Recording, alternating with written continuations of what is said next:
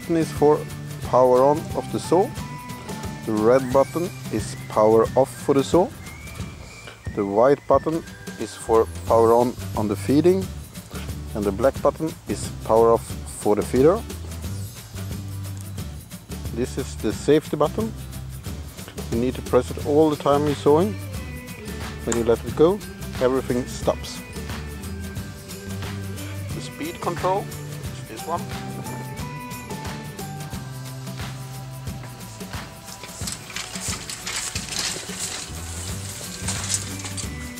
On the feeder unit you also have a bed to put your saw on.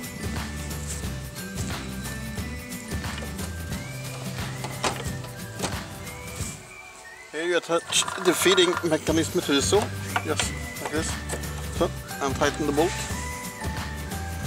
Here is the power connection for the saw.